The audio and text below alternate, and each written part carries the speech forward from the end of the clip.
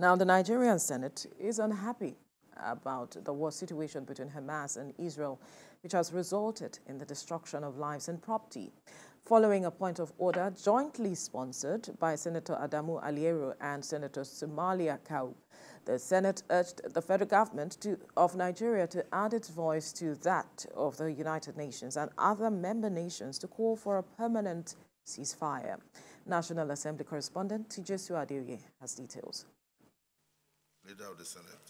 Federal lawmakers in the Nigerian Senate have joined their voice to thousands of people around the world calling for a permanent ceasefire in the Israel-Hamas war situation. They considered a motion of public importance at Tuesday's plenary session and have expressed deep concerns over the conflict situation as senators call for the intervention of the Nigerian government to join calls for a ceasefire.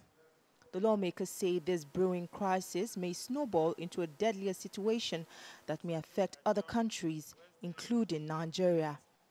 The Senate further notes that many international communities have condemned the ongoing conflict and that if urgent steps are not taken to address the situation, the battle may spread to neighboring countries and then to the allies of Israel and Palestine. This is not acceptable. This is not good. It's not good for the modern world. For a world that has become sophisticated, has become more advanced, to now begin to witness this kind of atrocity is not something we should welcome. We should add our voices to that of responsible people over the world, that Palestine and Israel should come together, accept the two-state solution, accept the two-state solution for permanent peace to prevail in that region. I am commending co-sponsors of this motion who supported it, and of course the leadership of the Senate, SP and DSP. President of the Senate, Senator Govt, condemns the conflict in strong terms and appeals to his colleagues and the Nigerian government to treat the matter with a sense of urgency and collaborate with the United Nations and other countries to find a lasting solution. When we are discussing something that is so serious as loss of properties and children being murdered, we should take it seriously as a Senate. That's why I want to thank all of you for this resolution, and may God grant us peace. The Israel-Hamas war is a great concern for senators as they want the federal government to explore diplomatic channels and other possible means to achieve a permanent ceasefire and end the hostilities. TVC News, TVC News, Abuja. All right, we do not know yet what diplomatic efforts the government will be taking or making, but it is good to see government speaking with regards to this matter coming out of Israel and the Palestine war, so to speak. But Israel's Prime Minister Benjamin Netanyahu has often said that he is not seeking any solution as it is right now. He has said that he is open to little pauses. They have occupied the Gaza Strip, the heart of Gaza Strip as it is. But there, because the UN has been complaining about aid into Gaza. And so right now, it has been reported that Benjamin Netanyahu is open to opening little access for aids to come into the Gaza Strip. But the Palestine Authority, through its president, Mahmoud Abbas, has said that they are ready to, for a political solution in the future, they are willing to return to the enclave, talking about the Gaza Strip, because it was initially occupied by the Hamas Authority. Right now, Palestine Authority are ready to handle that, to occupy the enclave in future political solutions towards this matter, and they are also calling for a ceasefire. The situation in the Gaza Strip is still very horrifying, looking at the pictures, looking at the commentaries.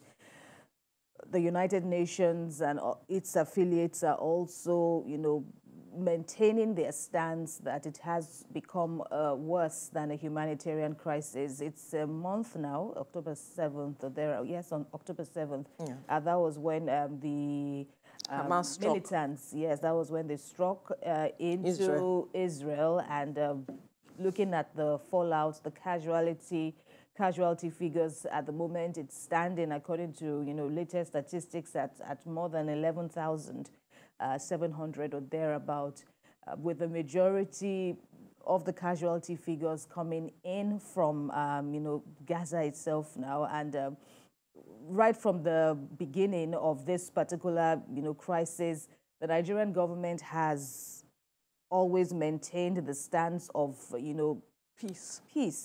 That let there be a way that there will be no bloodletting on either side, and calling for dialogue, calling for de-escalation of tensions. And that appears to be the line that the Nigerian Senate is also towing in this regard. And it is understandable, absolutely, because most of these casualties, especially in Gaza, are, the young, the elderly, our children, our women. And when you look at the pictures, really, even if you want to side with any particular group, those pictures are really heart-wrenching. But then it's still a matter of accusations and counter-accusations on both sides of the two warring sides. Israel still maintains that these sites that is targeting are strongholds for Hamas, and that Hamas is using the civilian population in Hamas in Gaza as human shield. And so, in fact, if you go to regular hospitals, if you go to refugee camps, there are underneath them, there are underground Hamas terrorist camps. And so that is basically what they are trying on the part of Israel. It says it's trying to limit the number of civilian casualties, but then is accusing Hamas of trying to enlarge the number of civilian casualties, and is targeting them. So the stage that things are now, it is indeed worrisome. And even the U.S. side, we understand that the U.S. government is now beginning to express reservations about continued offensive, so to speak, and is also asking that there shouldn't be another occupation by Israel in the Gaza Strip. And so right now, I think it's just better. It might, give us, a form of leeway as to maybe the world will now come to another agreement, this time around positive, on the way forward, on how to end the hostilities, especially for the sake of the civilian population who are still in dire need of crucial aid. Absolutely. The level of destruction we have seen, properties, lives. I recall I saw a video of a doctor who was attending to patients, and suddenly a victim was brought in, and it was her daughter.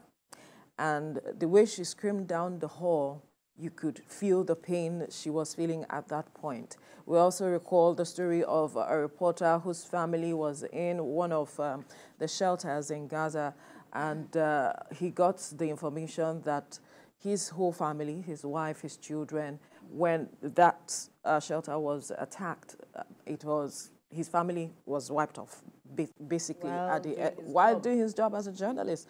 And he rushed into the hospital to just see the corpse of his children and his wife, and it was reported that he has eventually returned back to work to continue.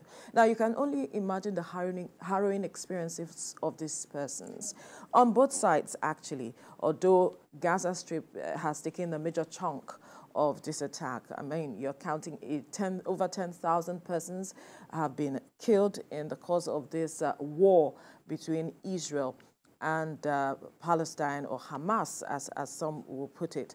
It's left to be seen what happens in the coming days if Israel, through its Prime Minister Benjamin Netanyahu, who has kept a hard stance of saying that they were going to occupy Gaza Strip as it is, whichever way it is. Right now, he said the military is at the heart of Gaza Strip. They want to, occupy that enclave. But Palestine Authority is saying, you know what, Hamas will no longer have authority in Gaza. We are ready to take charge of the Gaza Strip as it is. And we are hoping that perhaps in the coming days, the voice of conscience or consciousness will rule, and everybody will sheath their swords to addressing this matter. Hopefully, we'll find a solution. The two-state solution is what has been proffered for some time now, but both sides have not seemingly agreed on that, but hopefully they will in the coming days. We'll have to leave this conversation here now.